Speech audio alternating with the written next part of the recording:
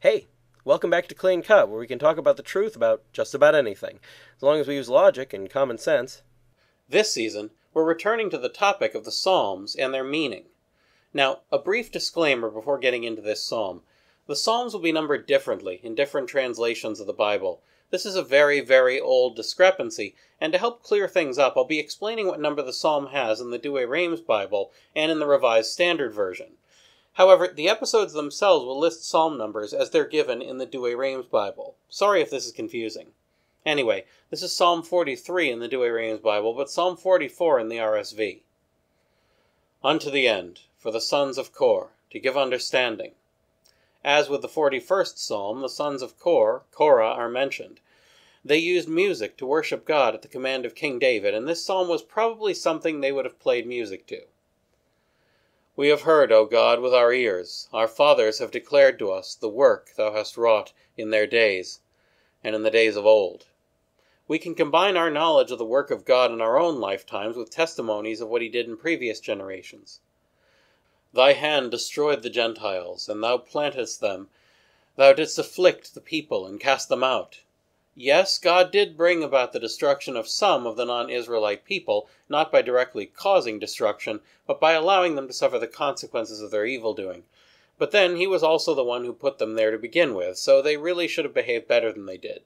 The imagery of God afflicting Gentiles and casting them out brings to mind the fate of the Canaanites, who were just horrifying child-sacrificing demon worshippers, and who ended up being driven out of their land by God, acting partly through his commands to the Israelites.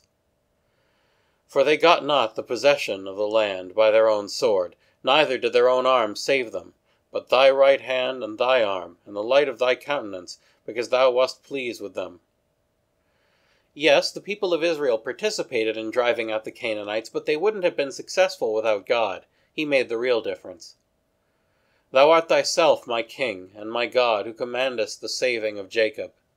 This refers both to the way God saved the life and inheritance of Jacob himself in older times, and also how he saved the people of Israel over and over from their enemies. This is because sometimes, in these old Hebrew texts, a whole group of people will be referred to by the name of their ancestor. So Jacob can also mean all the descendants of Jacob.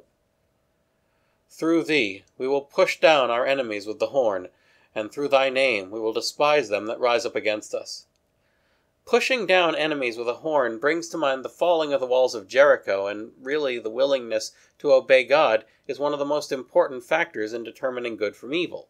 That's why the name of God would be a dividing line between the Israelites and their enemies. For I will not trust in my bow, neither shall my sword save me. But thou hast saved us from them that afflict us, and hast put them to shame that hate us.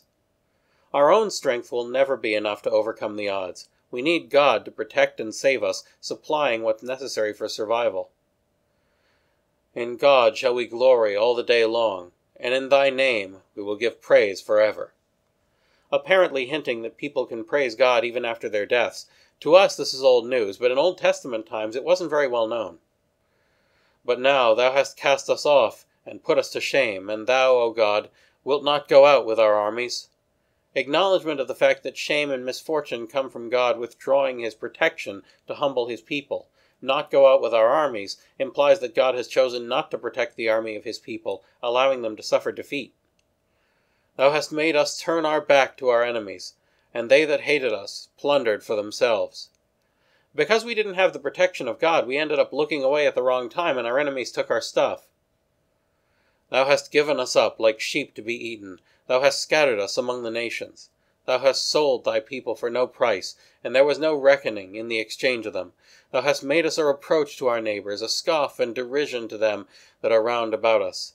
Thou hast made us a byword among the Gentiles, a shaking of the head among the people. A list of many problems the people of Israel have had, and all of it phrased as though God himself caused it. Now, God isn't the cause of any evil, not even misfortune, at least not intentionally.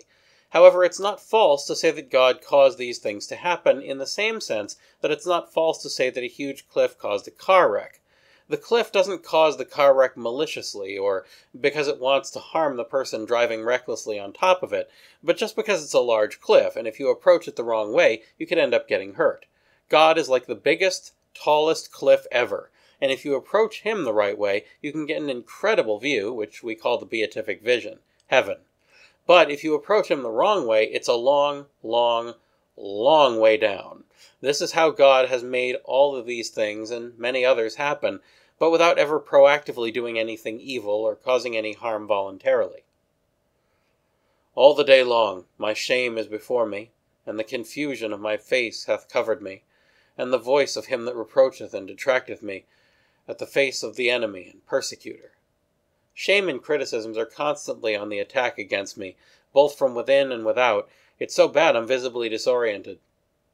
All these things have come upon us, yet we have not forgotten thee, and we have not done wickedly in thy covenant, and our heart hath not turned back, neither hast thou turned aside our steps from thy way. Even though terrible things are happening to us right now, we're still committed to doing right by God and obeying his commandments, because the most important thing is that God is the only one we can turn to save us. For thou hast humbled us in the place of affliction, and the shadow of death hath covered us. Times are terrible, and things seem to be at their worst, but it's all meant to humble us and drive us closer to God.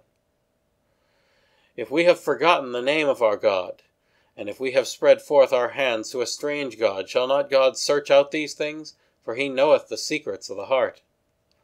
We are well aware that any action of unfaithfulness or forgetfulness about God will be found out by him. In fact, he knew about our sins before we even committed them. Keeping secrets from God is a fool's errand.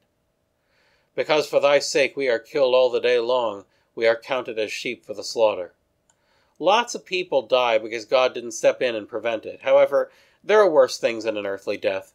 Sometimes God will allow a good person to die for the purpose of saving many more people later on. In fact, what is the sacrifice of Jesus on the cross if not that? Arise, why sleepest thou, O Lord? Arise, and cast us not off to the end. Why turnest thou thy face away, and forgettest our want and our trouble? For our soul is humbled down to the dust, our belly cleaveth to the earth. Arise, O Lord, help us, and redeem us for thy name's sake. Finally, we testify that we've been seriously humbled and implore God to assist us in our troubles.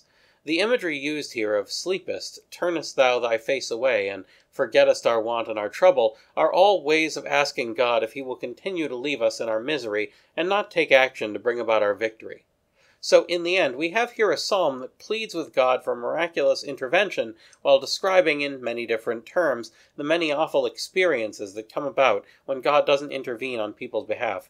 However, there's also an indication that the writer of this psalm understands at least part of why God might allow such misfortunes to befall his people at times, even if the full picture isn't quite there yet. That's all for now, so keep asking questions, and thanks for watching.